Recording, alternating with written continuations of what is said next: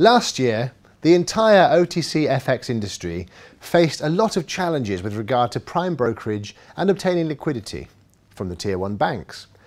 We take a look at what's going to happen in 2017.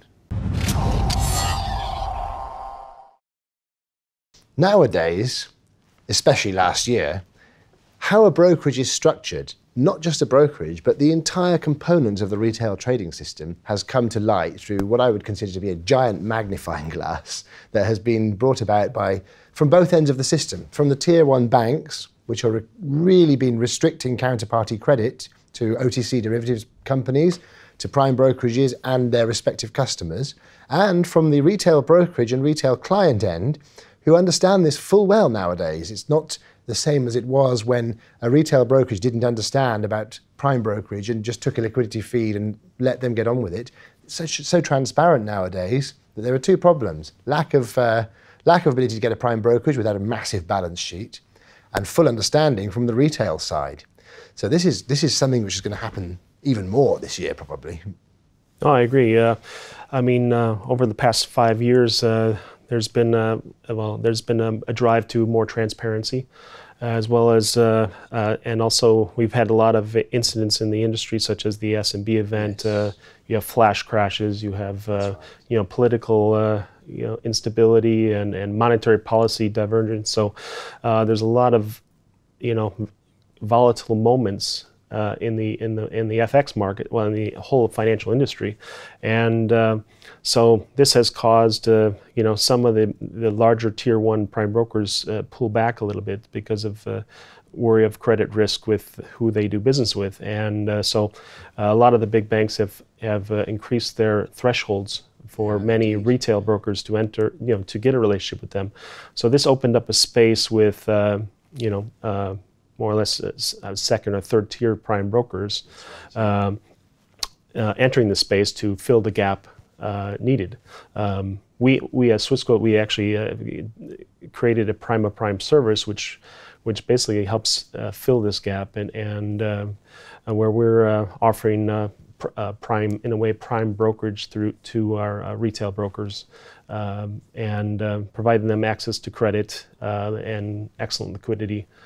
Plus providing the whole technology and the banking side as well to go with it. That's the thing, and I think that's the key.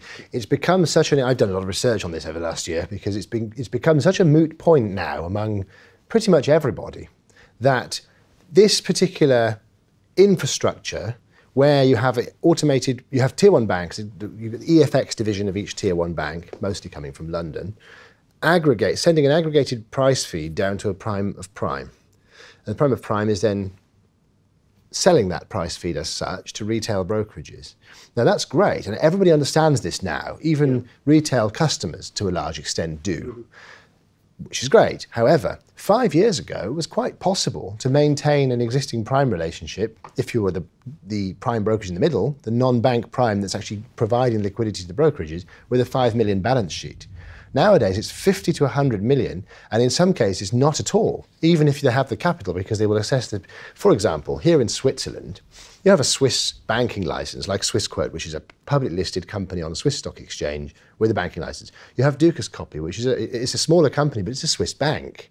IG Bank. You have Saxo Bank here in Switzerland.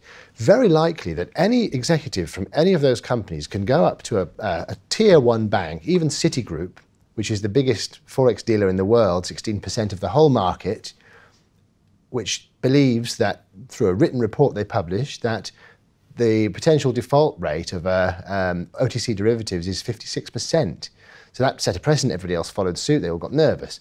All of these Swiss companies will be able to go up to them and they'll have no problem at all. Immediate counterparty prime relationship with a Tier 1 bank, easily, regardless of size.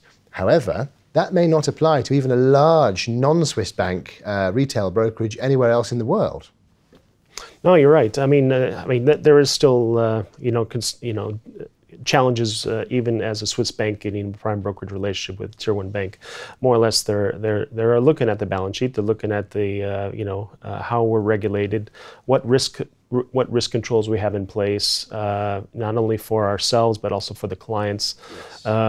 So that it's not easy to get a prime brokerage relationship. You first, you have to have a large balance sheet, but you also have to have the whole mechanism in place. As far as monitoring and controls in place to get a good relationship with a prime broker. Yeah, so that's actually something in which Swiss banks, and certainly electronic trading companies which happen to be Swiss banks, have perhaps some kind of an advantage in maintaining those particular relationships. I think it's perhaps in these particular constrained times, ultra-conservative times, that might be a good advantage perhaps. So exactly. That's great. Thank you very much for joining us. Ryan Nettles of Swissquote. Thank you, Andrew. Nice to see you. You too. I'm Andrew Sachs-McLeod, Chief Executive Officer of Finance Feeds. Thank you for joining us here at Dukascopy TV in Geneva, Switzerland. See you next time. Goodbye.